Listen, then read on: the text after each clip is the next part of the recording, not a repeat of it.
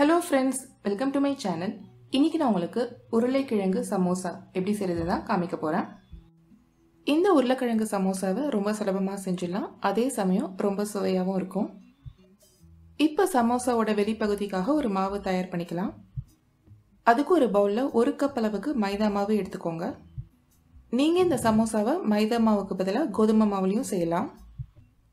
இது கூட 1/4 டீஸ்பூன் அளவுக்கு ஓமமும் தேவையான அளவு உப்பும் 1 டேபிள் ஸ்பூன் அளவுக்கு நெய்யும் சேர்த்து நல்லா பிசைஞ்சுக்கோங்க.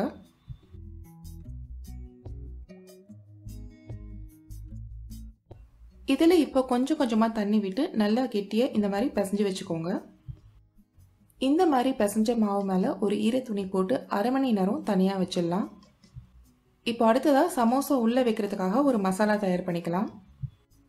அதுக்கு ஸ்டவ் ஆன் பண்ணி ஒரு கடாய் வச்சுக்கோங்க. கடாய் சூடானதும் இதில் இப்போ 1 டேபிள் ஸ்பூன் அளவுக்கு எண்ணெய் விட்டு சூடு பண்ணிக்கோங்க. எண்ணெய் நல்லா காஞ்சதும் 1/4 டீஸ்பூன் அளவுக்கு சீரகம் சேர்த்து நல்லா வதக்கிக்கோங்க. சீரகம் நல்லா வதங்கினதும் 1/2 கப் அளவுக்கு பச்சை பட்டாணி சேர்த்து 3 நிமிஷம் நல்லா வதக்கிக்கோங்க. நான் இங்கே ஃப்ரோசன் பட்டாணி யூஸ் பண்ணியிருக்கேன். இது கூடவே 2 டேபிள் ஸ்பூன் அளவுக்கு முந்திரி பருப்பும் தேவையான அளவு உப்பும் 1/4 டீஸ்பூன் அளவுக்கு மஞ்சள் தூளும் சேர்த்து நல்லா வதக்கிக்கோங்க. பட்டாணி நல்லா வதங்கினதும் இதில் இப்போ 1 டீஸ்பூன் அளவுக்கு இஞ்சி பூண்டு விழுது சேர்த்து இஞ்சி பூண்டு விழுதோட பச்சை வாசனை போகிற வரைக்கும் நல்லா வதக்கிக்கோங்க. இஞ்சி பூண்டு விழுதோட பச்சை வாசனை போனதும் 3 பெரிய சைஸ் உருளைக்கிழங்க வேக வச்சு தோல் உரிச்சு மசிச்சு சேர்த்துக்கோங்க. இது கூடவே 1 டீஸ்பூன் அளவுக்கு குழம்பு மிளகாய் தூளும் 1 டீஸ்பூன் அளவுக்கு கரம் மசாலா தூளும் சேர்த்து நல்லா கிளறி விட்டுக்கோங்க.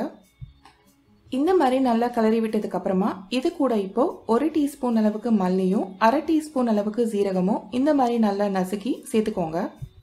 இந்த தூளை கண்டிப்பா சேர்த்துக்கோங்க. அப்பதான் நமக்கு சாட் கடைகளில் கிடைக்கிற சமோசா டேஸ்ட் கிடைக்கும்.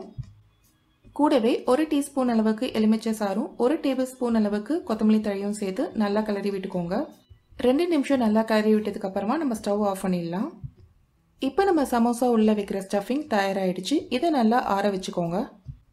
இப்போ நம்ம சமோசா செய்யறதுக்கு ஏற்கனவே பிசைஞ்சு வச்சிருக்கிற மாவை இந்த மாதிரி சப்பாத்தி மாதிரி தேய்ச்சிக்கோங்க.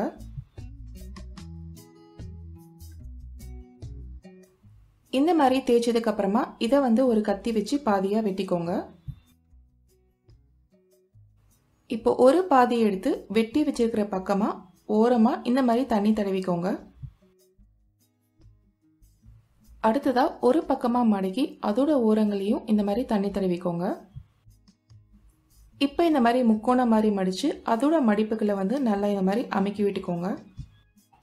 இப்போ நம்மளோட சமோசா கோன் தயாராகிடுச்சு. இதுக்குள்ள நம்ம ஏற்கனவே தயார் பண்ணியிருக்கிற மசாலாவை சேர்த்துக்கோங்க.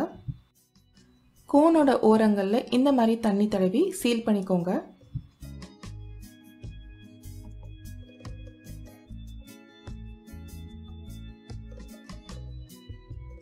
நான் சொன்ன அளவிலேயே நீங்கள் சமோசா செஞ்சீங்க அப்படின்னா உங்களுக்கு 12 மீடியம் சைஸ் சமோசாக்கள் கிடைக்கும்.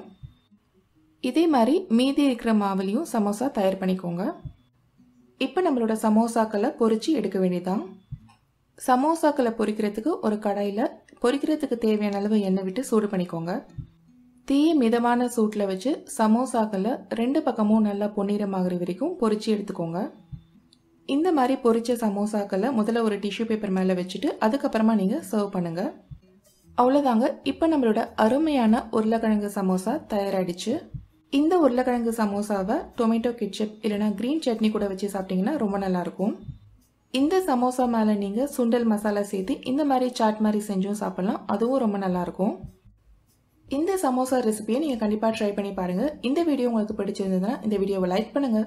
இந்த வீடியோ பார்த்தினா உங்களோட கருத்துக்களை கமெண்ட் பண்ணுங்கள். அண்ட் மறக்காமல் என்னோட சேனலுக்கு சப்ஸ்கிரைப் பண்ணுங்கள். தேங்க்ஸ் ஃபார் வாட்சிங்.